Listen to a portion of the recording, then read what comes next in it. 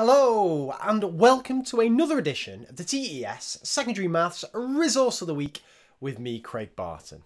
Now, one of the themes throughout this year of Resource of the Week is that I've tried to delve into the wonderful world of primary school resources, because the more I learn about what goes on at primary school, the more I speak to primary school teachers, the more I'm lucky enough to visit, work with primary school teachers and work with students, the more blown away I am by the complexity of maths that goes on there. And in addition to that, the kind of routines that are in place that just mean that students just learn really effectively. They've got the basic skills, they've got the ability to discuss, work together cooperatively and positively and so on. It blows my mind. So I would be mental if I didn't try to borrow some of that expertise and then bring it into year 7 and 8, because that's going to do two things. One, it's going to be sharing best practice. I'm going to be benefiting from something that works. But secondly, it's going to ease that transition from primary to secondary school, because it's going to be using something that students are familiar with. So I discovered this resource here. Primary Mr. Andrew has created Maths Daily Practice Examples and Template. And I just think it's absolutely brilliant. And it's so brilliant that it's gone straight into our brand new year 7 and 8 scheme of work. So let me show you what it is. Files included. There's one file, but that's deceptive because that's a zip file. And when you download it, you actually get all these. And each Word document, the first one has 1 to 6, and it goes up to 71 to 76. There's flipping loads of these. So if I show you 1 to 6, what it looks like, you'll see here that we've got one page, and on it there are 6 daily practice sets of questions. So if we just take the first one here, daily practice 1, you'll see that question 1's addition, 2 is, written addition I should say, 2 is written subtraction, then we've got some written multiplication, written division, so you've got your 4 operations straight away at the top, then we're adding some fractions, bit of conversion, bit of place value, and then a bit of a twist, either order of operations it'll turn into, or kind of multiple operations as we go through.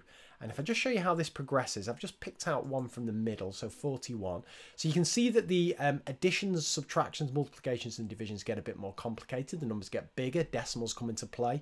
Still got the fractions, still got the place value. Now we've got some powers, and now we'll start doing some operations with those fractions, multiplication and division. And then by the time you get to the end, you start to get things like this. So now look what we're doing here. Now we're multiplying mixed number fractions. We've got percentage of an amount, some pretty tricky long division. We've got some multiplication with decimals and so on. But the key thing is notice the structure. Always the 4 operations at the top, always fractions, always place value, and then kind of twists as we go through. So first off, I think these are absolutely brilliant. Secondly, I'll tell you how we're using them.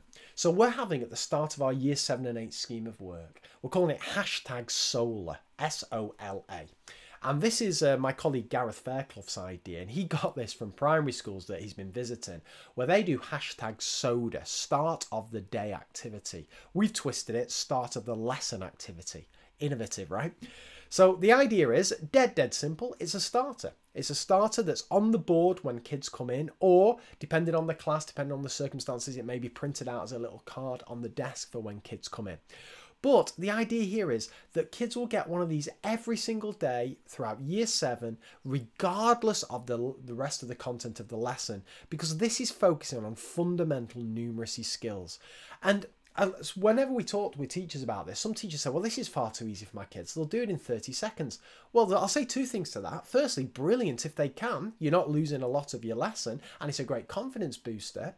But secondly, don't make that assumption that they can do it, because I've been guilty of that in the past, and then it turns out they can't flip and do it, and they make mistakes in high test exams or something like that.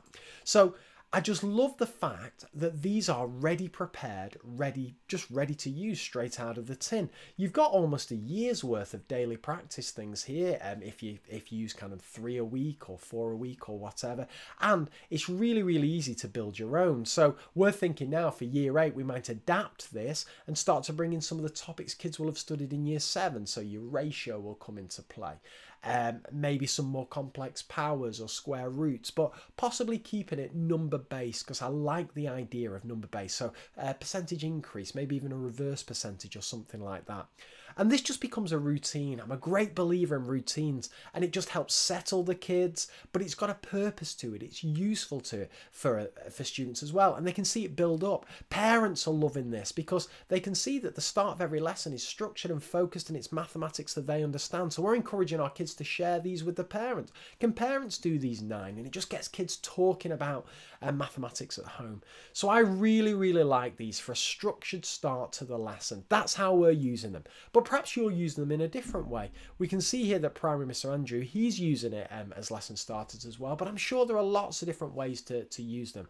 And indeed, there's a blog post here dedicated, and I'll link to this in the notes just below the video, where you can go to learn how Primary Mr. Andrew uses these in his lesson, and there's some great pictures and all that kind of stuff.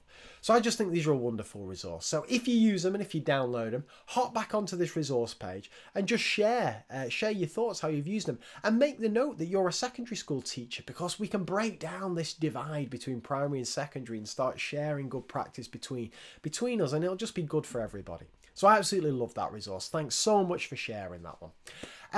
And I'll be back with a fresh resource of the week next week. Take care of yourselves. Bye for now.